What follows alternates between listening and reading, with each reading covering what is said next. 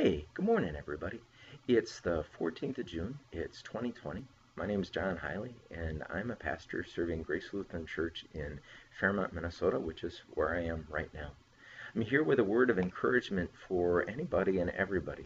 And it's a word to help us remember who we are as Jesus' people in this world. And the word I want to share today comes from a letter that Paul wrote to a church in Galatia. Galatia was a town in Turkey, and this church in Galatia had some deep, deep divisions and some deep challenges and deep struggles in how they got along. And Paul had a word for this church that I find to be really a good word for me today, and I hope it's a good word for you as well.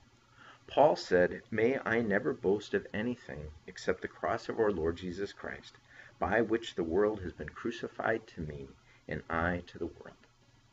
Boast. May I never boast. I think Paul was really talking about something huge right here. In our culture, we have so many things that we boast about. We boast about power and money. We boast about our possessions. And Paul is saying, hey, could we leave all that aside? He was saying that to the believers 2,000 years ago, and I think he's saying that to us. Can we leave all the things that we take so much pride in and put all those aside? And can we focus instead on one thing, on the cross, on what God has done for us, on this promise of redemption for me, for you, for our whole world? See, I think in this moment, this is exactly the good news that the world needs most of all.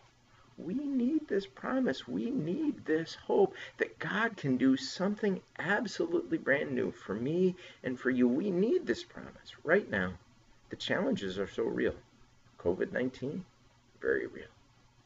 Very real challenge right now. Challenges within our country of race and dealing with long-standing issues of race and race relations in our country have come to the forefront in recent weeks. And so for me, this is the point where the cross of Jesus actually matters. Where the cross matters for us because in the cross we see God at work to create something brand new. God at work to do something brand new. Each and every one of us. So today I encourage you, think about all the things that we are tempted to boast about, all the things that we want to be so proud of, and to let Paul's words be a guide for us. Let's focus in instead on what God is up to, on the new things that God is trying to do with us and for us. See, I think this is the news that our world needs most of all, right now, right here. God can do brand new things. God can raise Jesus from the dead. God can raise me, you, our whole world to a brand new kind of life. This is exactly the promise we need. This is the reason why we are church. So I encourage you today to keep on praying, keep on believing, and keep on sharing words of encouragement with others. Keep on trusting that God can do something brand new.